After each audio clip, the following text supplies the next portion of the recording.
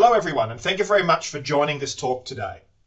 Today I'm going to talk about the development of predictive models of forest disturbances across the Pacific Northwest of North America. My name is Coops and I'm a faculty member at the University of British Columbia in forestry. And my co-author on this presentation is Professor Dick Waring, a professor who's now retired at Oregon State University. There's a great chance for the two of us to talk about this work and give you insights into these links between predictive models of growth of forests and stress, and how we can then go and relate those to other data sources, for example, satellite imagery. So I'm going to talk about a lot of different components that make up this research today, so I will go through that slowly and revise those at the end to help bring these concepts together. But I guess the critical message from this presentation is, over the last decade, we've seen some real advances into how we can monitor forest stress and forest disturbances. And we can do this from a number of different angles. We can do this from a modelling perspective through simple physiological models of forest growth. And we can also use current data on climate projections in terms of how climate data is changing, and then link that to what we're actually seeing from space from our collection of satellite observations.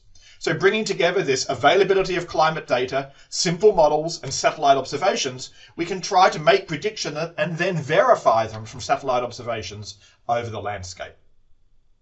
So let me tell you a little bit about the project that myself and Dick Waring worked on. The underlying model that we use to predict forest disturbances and forest stress is the 3PG model. The 3PG model is a very simple forest physiological model, and a very simple model to use. You can run it in Excel. We've got C++ versions. There are R versions. It's open, free, and accessible for anyone to download and use. And so it's a very easy model to apply to predict forest growth. It's based on physiology, which means we try to use basic principles to predict how the forest will grow. We have radiation coming in from the sun. We have a forest canopy that then intercepts that radiation and produces carbohydrates, and we assign that carbohydrates to either foliage, stems, or roots. We have other meteorological information, for example, humidity and rainfall, that also have an effect, as well as the ability of the plant to produce those carbohydrates based on soil conditions, water, and nutrients. So the basics of a physiological model are all incorporated in this very simple framework.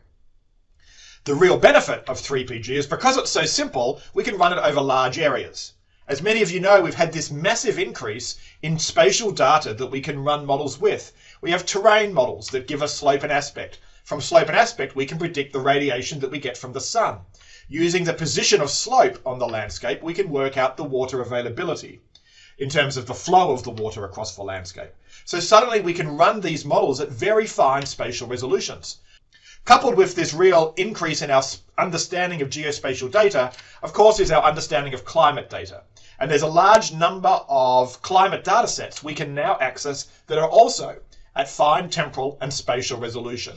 In this project, we used a climate model called Climate WNA, which is based on the PRISM framework out of Oregon State University. And this allows us to input a DEM. We can input the position of where we are in the Earth through that DEM, the elevation, and then we can generate both past climate and future climate at a daily timescale. These can produce layers that then we can go away and put into models. So again, our ability to run these models over the landscape has really improved. Now, we all understand that climate is changing, and of course these models give us spatial fine-scale understandings of what's actually happening. So here we can just see from Climate WNA the climate differences we are seeing over the Pacific Northwest. This is showing us changes in maximum temperature and minimum temperature from our long-term mean, defined as 1950 to 1975, compared to the recent decade of 1995 to 2005.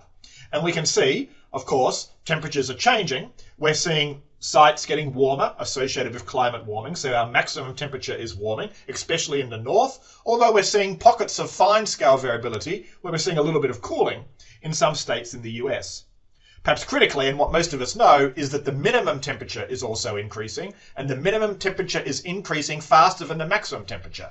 So many of our diseases and pests that are normally killed off at the end of each year with very, very cold temperatures, that's happening less often because our minimum temperatures are warmer. So these spatial layers go into 3PG. And what 3PG does is then look at how much the growth of the forest is being limited by the climate, how much it's being limited by the water, the humidity or the vapor pressure, the temperature, and by frost. And I'm explaining this because I'll have some maps in a minute that will be scaled between 0 and 1 so you understand the concept of modifiers. So 3PG produces these. We input our species-specific information, a small table of species-specific information into 3PG, and then 3PG then takes that climate data, that species information, that terrain information, and then runs itself over the landscape. 3PG is a monthly time step model, so we just need monthly climate to go and predict the past and future growth of the forest. So here, this is just for a generic tree species. We can see where there's major modifications to the growth. So for example, in temperature, in British Columbia, most tree species, when they're growing in summer, are not impacted by temperature, but temperature is ideal. As we move further south, we get some species that start to be much more impacted by temperature in the summer. In soil water, for example, many places in British Columbia along the coast are never water limited. But again, as we go into the southern part of into the US, we start to see at some point of the year, many species are drought impacted, at least at some point. So we can see that these modifiers provide information around when a particular climate modifier is going to be impacting a particular species. And I can do that broadly, or I can do that by species. So here we can see the predictions and growth of Douglas fir and lodgepole pine. Where it's red, it means that the species had the appropriate climate for that species to flourish all of the years between 1976 to 2006. So the long-term growth of the species, where it's red, it means the climate envelope for that species was ideal. Where we see different colours is where differing numbers of years would have added stress. And so, whilst the species, of course, was still there in those years, the climate that species experienced, as modelled by 3PG, became suboptimal. So we can see some places where it's orangey and yellowy. Yes, Douglas fir might be there, but it's more stressed over that time period because the climate envelopes, as predicted by 3PG, didn't correspond to the long-term climate that we believe the species is adapted to. And so likewise, you can see the same effect on lodgepole pine. So we can overlay these distribution maps of the stresses of the species with the actual range of the species to then understand the stresses the species are under within their range. Okay, so this is from 3PG. Now let's think about what we can do from satellite imagery. A satellite that gives us a really good broad-scale observation of what's happening to our forests is MODIS. MODIS is on the Terra and Aqua satellites and has been up since around 2000. And there are many different data products that we can derive from MODIS that allow us to go away and look at these forests. One is leaf area index, which is also a variable that's predicted by 3PG. So by comparing satellite observations to model observations, I can already start to see how I might use these two in concert. On the left-hand side is my predicted leaf area index from the long-term climate from 3PG. On the right-hand side is the MODIS leaf area index for 2005. Some areas, direct correspondence. Other areas, we start to see changes in what we believe the actual leaf area could be, as we see from MODIS, versus places what the physiological leaf area is predicted to be by the model. Now, one index that we can derive from MODIS is an index called the disturbance index. This is a very complicated graphic, and if you're more interested, the paper where it came from is up there on the right by Namani and Running. And what it does is it compares the temperature of a pixel to the greenness, with the idea that if that ratio of the temperature to the greenness varies in a negative or positive direction, we can tell what type of environment that pixel is under. So we can see in different quadrats, we have greenness on the x-axis and the temperature on the y.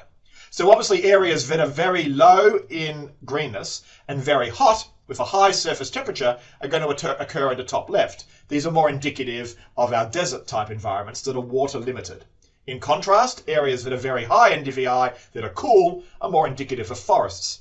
And this variation in the temperature to the greenness along that axis actually has been used to define a disturbance trajectory. So here we can see schematically from the disturbance index paper that this approach was based on by Mildextra, we can see we can see time on the x-axis and the disturbance index on the y. If we track the pixel over time, as that ratio starts to increase or decrease, we're starting to see a pixel that's changed in its balance, which can then be indicative of wildfire or other disturbances like insect. So we can take the stresses that we see from 3PG and we can compare those stresses with a disturbance index that we see from MODIS, which allows us to go away then and see, is there any correspondence between an observed disturbance and the stress that those trees were likely to be under. So we apply the model, the 3PG model, every single year from 1976 onwards. And that then tells us for which years the climate and the environment predicted by 3PG was optimum for the species. We count the number of years that it was not optimum, which then gives us an index of where the species is stressed within its range. And again, I've got species here of Douglas fir and ponderosa pine. I can actually add that together for all the species that we modelled in the Pacific Northwest. So here you can see the proportion of species stressed from 3PG compared to baseline conditions. Orange pixels are telling us that in that pixel, all of the species that we modelled were very stressed during the observation period, compared to baseline conditions, compared to pixels that are blue, where the species did not experience any major stress over that time. And the analysis period here, just reminding you, is 1995 to 2005. So we can then go and compare that to the MODIS index. So here's MODIS telling us pixels that have deviated from that ratio of greenness to temperature. These are pixels that are observed from space that are likely to have some type of disturbance occurring. And what I've done here is I've coloured those by generic disturbances versus disturbances that are definitely not a fire. We know that it's a fire because we can use the MODIS hotspot to tell us whether the pixel was a hotspot fire. So generally, this is the map that tells us the disturbances over the landscape. And we then can compare those to the disturbances that we predict from the models themselves. So here you can see a graph showing us by ecozone on the x-axis the proportion of the ecozone that was stressed compared to based on 3PG, compared to the proportion of the ecozone that had pixels flagged as disturbed from MODIS. So on the x-axis, proportion of the ecosystem that was stressed. On the y-axis, the proportion of the ecozone that had pixels flagged as disturbed from MODIS. And we can see in general, there's a strong positive relationship. Ecozones that exhibited more stress from 3PG were ones that were more likely to have disturbed pixels. And those disturbed pixels could either be fire or they could be other types of disturbance, for example, infestations. This idea of linking satellite observations to what we actually see from a process-based model is really useful. And just to go and focus a little bit more on soil water is one of the most important variables we have to predict fire risk. And it's one variable we can easily go and predict from 3PG. But the variable we don't know when we think about predicting soil water is how deep is the soil to hold that water. So we can predict how stressed we think the plant is, but we did have to give the depth of the soil water bucket to the model for it to go away and make that prediction. So one of the real benefits of linking a satellite observation to the 3PG observations is we can set those together and then allow the depth of that bucket to change. And we can essentially do a sensitivity analysis. We can say, if MODIS says the leaf area is 6, run 3PG, changing the depth of the soil water until it predicts a leaf area of 6. And once we get the corresponding leaf area, then set that as the soil water holding capacity. So here you can see on the left-hand side again the predicted LAI, the observed LAI from MODIS, and then on the right-hand side is the predicted soil water that we think the landscape can hold by making the leaf area from the satellite correspond to the leaf area from the model. So that's a unique approach to use satellite observations with models to go and infer these critical environmental variables like soil water.